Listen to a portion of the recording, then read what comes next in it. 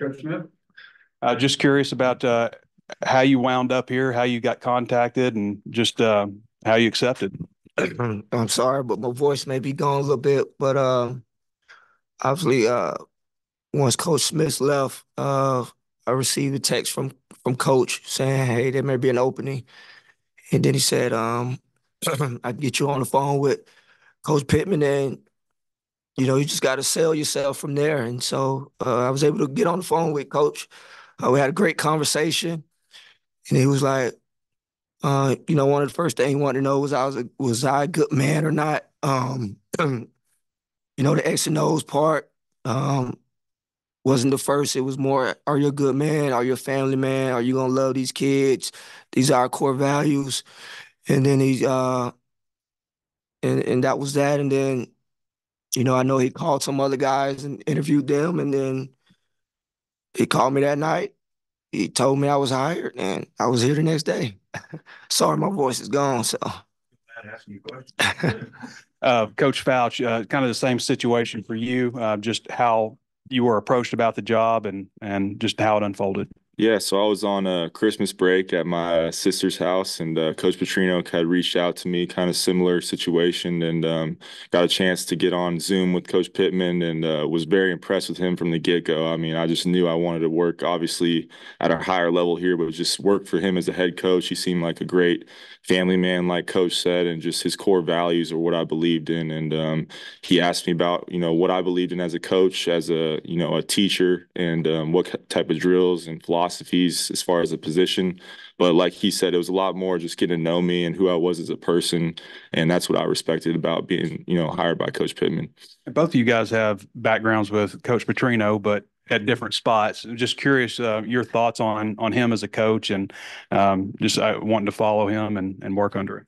Yeah, I mean, he's been one of, the most influential guys as far as my coaching career and teaching me the game and especially the other side of the ball and how to attack defenses and just from the top down, just how the detail of the program and the offense. And that's what he feels like separates our offense from the pack is just the little things and how we teach the details of the offense. So, I mean, for me, outside of the coaching part, I'm grateful that he believes in me and he cares for who I am and the family that I have and the trust. Because obviously I played for him. So it's a little deeper, just him, you know, believing in me as a person. You know what I mean? And then they inviting me to become a coach. So that's where that love for him comes. And but more than that, I'm excited to be here working under Coach Pittman. He's a great guy. Love being around him. I love his energy. I mean, you can't have a better coach to play for. Coach Fouch, it's really it kind of just it jumps out at us just how much you're communicating with the offense, not only just the wide receivers, but in 11 on 11 stuff. Is that something you've always done when as a coach? Is that maybe Bobby coming to you before, this and saying like, hey, we've had that connection, need you kind of to be an added voice? I mean, as that, what is that? What is that? What's behind that, I guess? Just a little bit of Coach Pittman and Coach Petrino kind of empower me to help, run the show, run the offense, just having that experience with the system with me and Coach Smith. And now that he's out there, it's a lot more help and he knows the offense. We both coach together and just feeding off each other out there. But it's just the urgency right now, you know what I mean? We got to get better every day and just the urgency of the install and trying to get better from there and just wanting to get guys in the right spots, just an experience thing of what we're used to. And Coach Perry just came up here and talked a bunch about the growth of the wide receivers and their leadership. I mean, technically, what have you kind of maybe seen specifically from Andrew and Tyrone and how they've improved as wideouts? Yeah, when I first got here, I got with them right away and just enjoyed meeting them as people and what they're all about. And they're just so motivated, self-motivated as a group, those older guys, and they really push the room. You know what I mean? They call out other people before me sometimes. We coach technique. We're really firm on, our splits and alignments, and they'll, help me coach those guys up. And they've really just been leading the group from the front, and they want the ball, like Coach Pittman said, and they want their name called on key situations, third downs. And I've just been impressed with how eager they are to learn and allow me to push them to where they want to go. Hey, Kolby, it's our opinion that Coach Petrino has mellowed out a little bit from his first time here. So you played under him. Is he maybe, maybe backed off the intensity on the field a little bit? Not at all. Not at all. Not at all. All right, That you're running. fire would never leave. So he's gonna. That's who he is. That's how he's been able to coach for a long time at a high level and have some of the best offense in the country and some of the top players really shine under him. So you don't want that passion to go away. The running back room, guys who've had 100-yard games, several guys, and the depth. Can you maybe speak to what you're working with? We got a bunch of guys that are just hungry for knowledge and understanding and trying to grow in the position. So they're working hard every day. My standard for the room is to play with a sense of urgency, understand and know the situation of football, and play with toughness and being physical on every play. I want to ask you about the depth in your core, and also it seemed to me Armstrong and Braxton matched up intentionally. Is that something y'all wanted to happen? Yeah, I mean, Armstrong wants to go against the best every day, and we love one-on-ones. It's a competition. I love Braxton. He gives us a great challenge every day. All those DBs and one-on-ones is tough against our corners, and they're doing a great job. And the depth of the room is solid right now. There's a lot of competition. You guys have mentioned a lot of guys that have stepped up, and been very impressed with Satania and some of the younger guys, C.J. Brown, Desmond James, Davion Dozier's made a couple good plays, and those guys are really stepping up. And the older guys like Wilson and Tesla are playing well and providing that toughness in the room as well. Coach Smith, Braylon Russell's true freshman. How's he learning the offense? How's he picking up on everything, with the coaching change right down the middle of spring ball and stuff?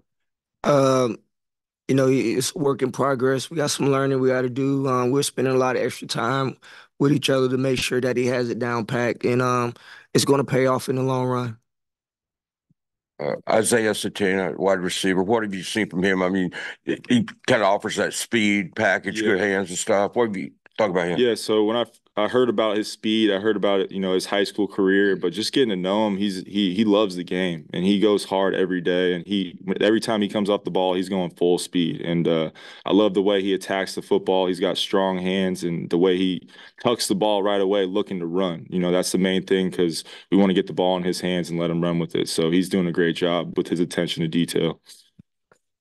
For both of you, is Coach Petrino's offense, is it kind of like riding a bike where you show back up and it's pretty much the same thing, or is it evolved since you've been here? Or kind of how does that kind of look? It's definitely evolved, since Coach Smith played in it, but the same plays are still there, but just some new stuff's been added over the years. So, we just all, keep growing with it, but we always stick to the same base of the offense. But there's always new stuff that we love to put in. So. I mean, just how has it changed, maybe since when you played and then, to now?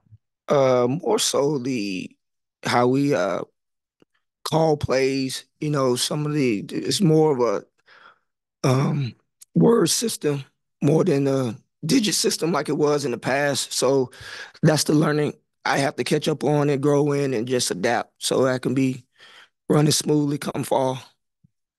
Coach Smith, coming from the NFL back to college, has there been an adjustment period at all, or has it been pretty smooth for you? It's been pretty smooth. Just I get here early in the morning and I leave late at night. So same schedule. And with the basketballs today, when you were working with the guys, could you maybe just talk through that drill? It looked pretty cool. Yeah, I usually have soccer balls, but we didn't have them available today. But what we're doing is we're working on closing the space between the blitzer and myself. And then from there, we're working that we're mirroring the defender so that we're keeping a great base where we're staying inside out. So that's just a starting point of blitz pickup or pass pro. So that was the beginning stage of it. And then Coach Fouch, you might not work directly with the tight ends a lot, but a really deep tight end room. Could you maybe talk about those guys? Yeah, I wish I worked with them a little more. They're pretty talented receivers, but I would love to know. But they've done a great job. They come to one-on-ones a lot, and they've done a great job understanding the routes. We do a couple type of option routes, stuff like that, and they've done a great job separating at the top of the route. And Luke and Gums are very talented, and Andreas has brought some spark, and Shamar is a great receiver as well. They really all have a lot of value in the pass game. Coach Smith, you mentioned pass pro a little bit there. Last year, Arkansas gave up 47 sacks. Running backs gave up, everybody punched the offensive line, but running backs gave up a lot. I know Coach Petrino used to say, if you can't pass pro, you can't play for me. Correct. What are you guys doing aside from that to shore things up? And I also wanted to ask you about Braylon, because you mentioned things to work on with him, and usually freshman running backs, that's one of the big things that you got to fix with them. You just got to train it. And when you train it, you put them in a situation where they can apply what they've been coaching, and they got to do it. So they will do it because they want to play the game. So I don't think we'll have any issues with that. And Coach Fouch, Tyrone Broden, I mentioned to Coach Pittman that he only averaged like 7.3 yards a catch, being that big and that fast. What are your thoughts on what you've got in him as a weapon? Very impressed. Just his ability, his position flexibility. We've been putting him inside in the slot a little bit while he's normally an outside receiver in our offense, but just his ability to play in the slot and get mismatches on nickels or linebackers and hit slot fades and things like that and just get him over the middle. It's just such a big frame, easy throw for Talon and the quarterbacks just to put the ball on him. And he's just been impressive to me with his ability to play in the slot as well, and just his releases and foot quickness.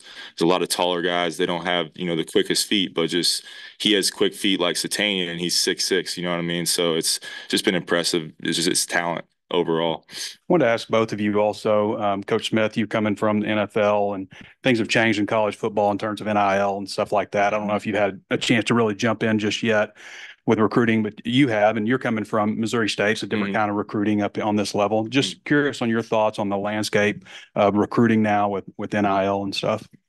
Yeah, it's definitely changing. We have to adapt to the times. Some of us, I was recruited the old school way, and that's what I kind of believed in before I got here. But now you have to adapt and adjust to what the guys are looking for, what they're offered, and really just trying to go after the best receivers we can get. I don't care what it takes, but we're going to try and work around things and just get the best situation, the best player we can. One thing I learned from Coach Brian Flores is you do business as business is being done. So we'll adapt to the situation and we'll make it work for us. I had a question about the scrimmage on Saturday. Just what do you guys hope to see from your group Saturday? Hoping to see consistency, like Coach Pittman said, just in the pass game. Want to have a cleaner day and go make some plays, get the ball in the end zone for sure, and get our confidence going on offense and get the flow and get in and out of the huddle. We're still trying to get used to different periods of tempo, fastballs, huddling, and just the operation things. Want to see go well. I'm looking for big plays, explosive runs. It's just explosive plays from back. So, 15-yard runs, 20-yard receiving runs, plays, standing up in the pocket and protecting when we get blitzes, and just being situational sound in those situations. And, at the end of the day, I want them having fun. Well, appreciate you. Sorry.